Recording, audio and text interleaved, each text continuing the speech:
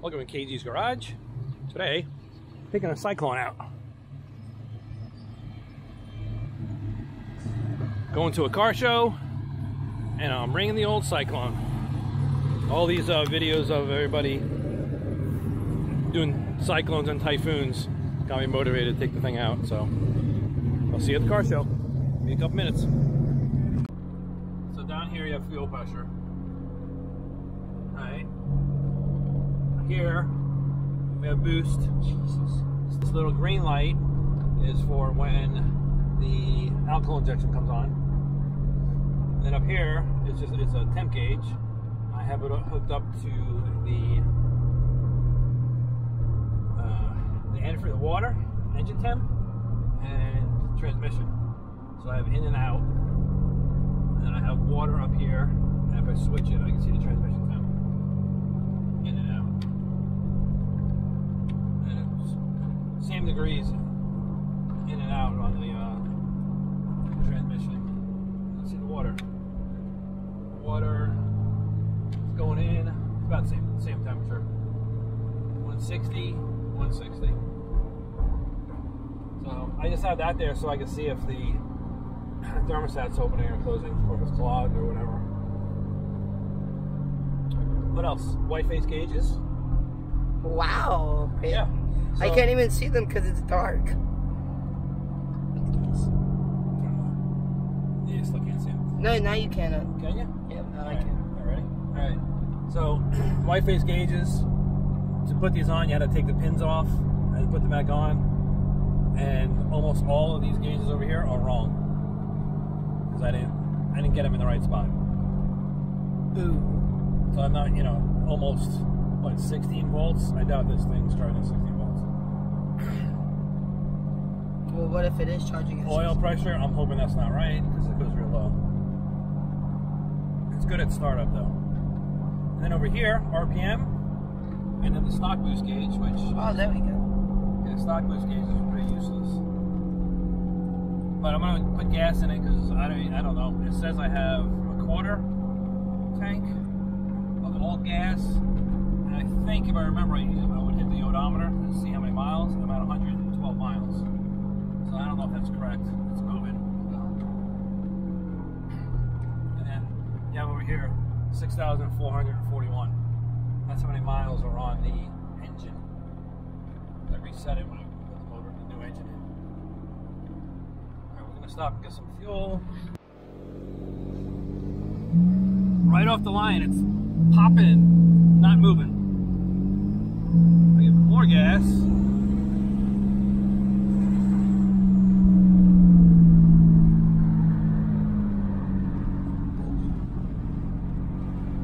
Well, now it doesn't seem like the bed's shaking as much. I think it's because you hit that bump. Maybe I'm not going as fast, but the bed, It's like... the bed's shaking like crazy. I don't know if there's tires or something else.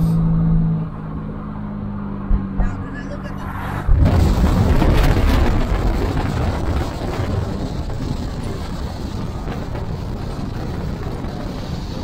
Like this. The whole bed's shaking. Yeah.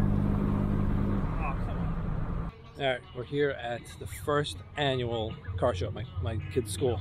Anyway, I'm going to walk through and show you the cars. Obviously, first you see my Syclone.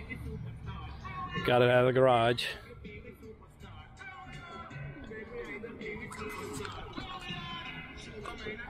Porsche, 98 Porsche. C8 Vet. Oh, it's got a little cat on the side. SS. Nice. GT. Vet.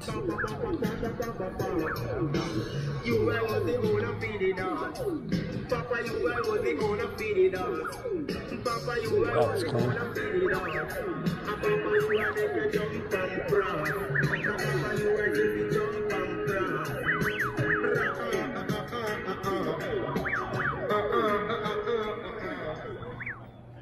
This one was nice. Ramjet. 37. Mustang.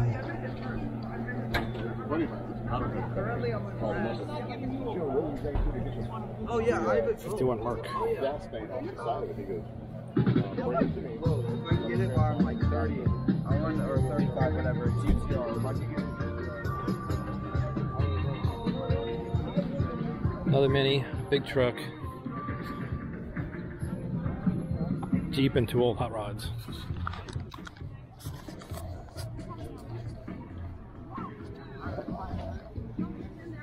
Situation. I'm trying to get the stupid radio in. I have pretty much the whole dash taken apart over here. Here's my Speed Pro. I took this little plate off here to get behind it, put this off, took the ashtray off, took this thing off. All with this. It's almost in, it's just some wires in the back. Alright, we're gonna get a Central Park show. They're doing prizes. At Central Christian School. Alright, let's calm down a little bit and then do this. Alright, the crowd favorite. Crowd favorite was Chuck Luck with the 51 Mark Custom. There he is, come on down, Chuck. Oh, the 51 Mark, yeah, that was a good car. Car's not starting now. I messed with the computer, the ECU, and it won't start now. So I'm booting up the computer again. I'm gonna hook it up and see if I can get it running. I was messing with some tables and I must have messed something up. Anyway, let's see what happens. Well, I'm heading back to the school to go get my Syclone.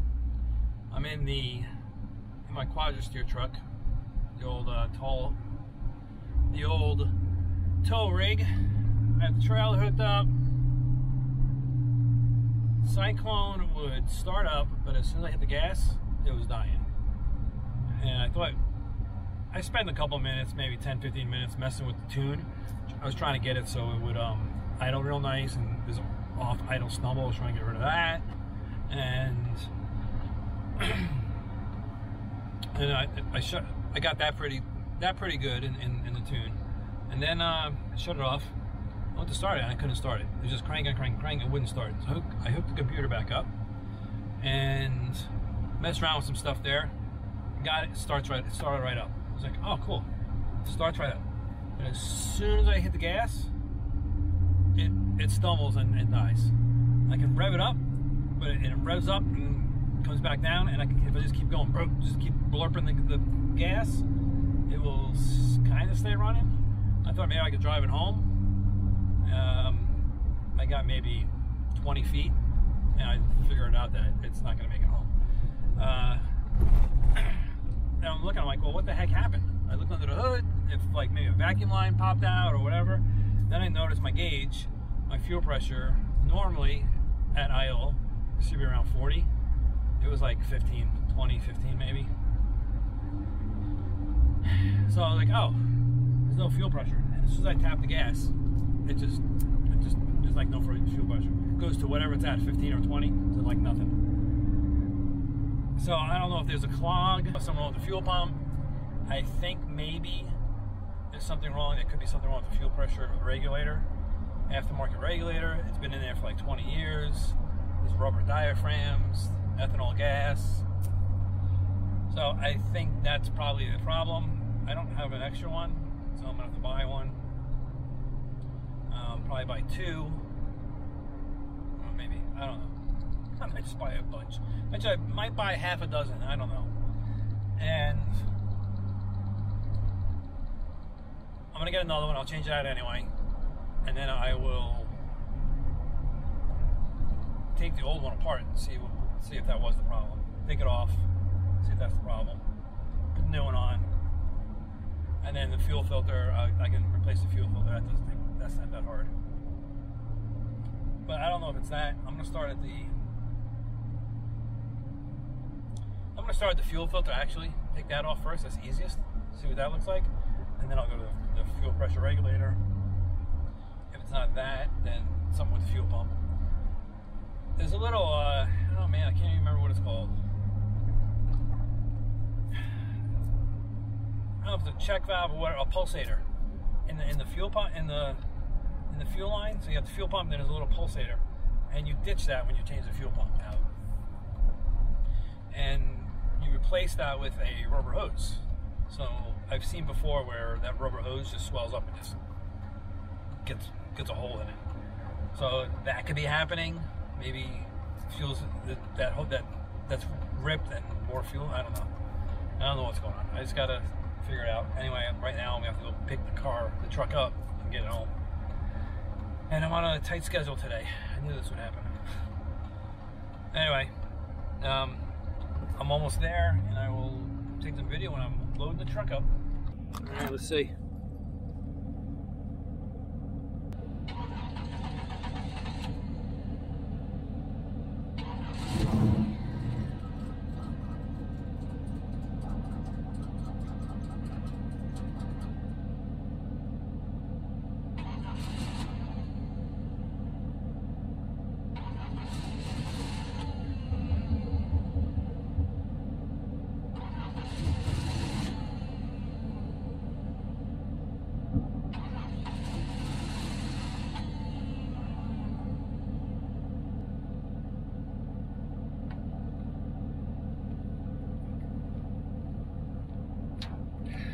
Well, it won't stay running. Plan B.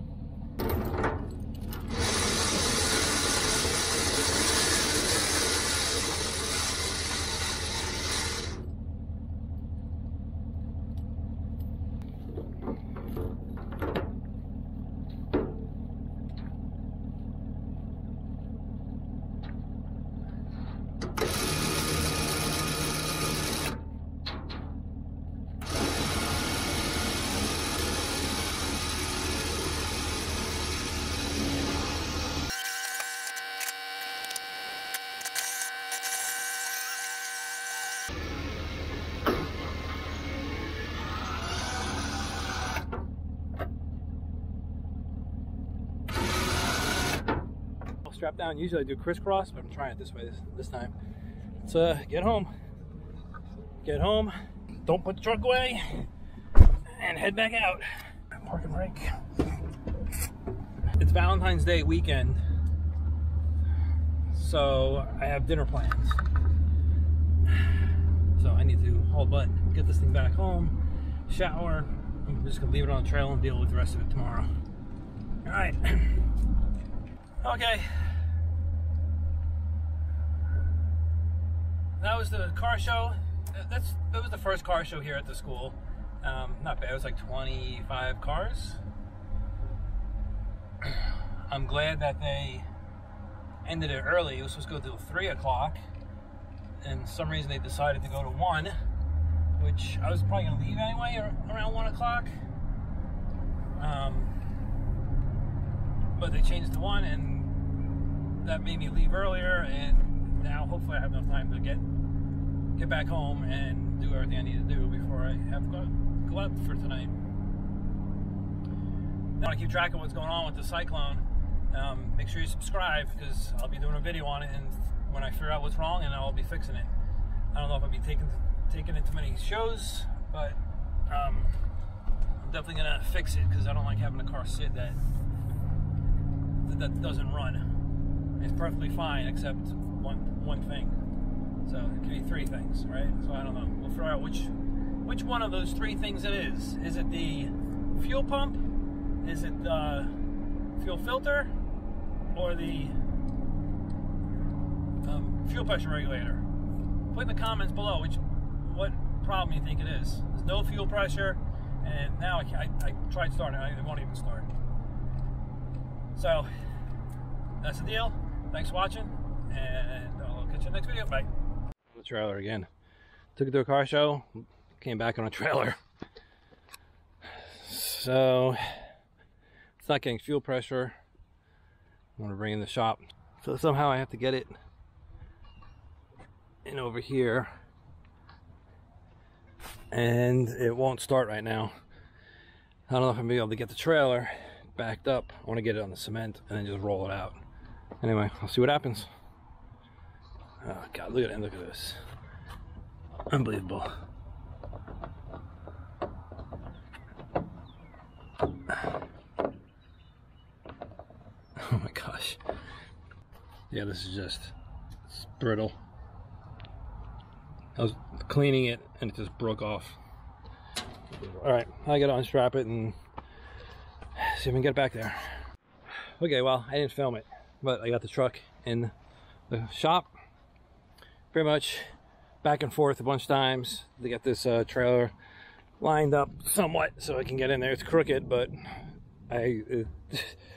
with all these other cars in the way, it's almost impossible. I can't get a straight shot. So anyway, it's in there. Once this is out of the way, I can push the Syclone in and out and get it straightened up so I can get on the lift and see what's going on. But anyway, it's in there. I gotta go put this away. I'm gonna try to I'm gonna try to squeeze it. I pulled it out of here, which is easier than putting it back in. I'm gonna try to put it back in between here. So wish me luck on that. I didn't hit either car. I heard a scraping though, and I guess I had this cinder block right here. That kind of spooked me out. But I did hit, oh, I hit that truck back there. It hit something. It's fine. I just got to put the cinder block down here, cinder block there, and get it off the trailer, and I'm done with this little project, morning project.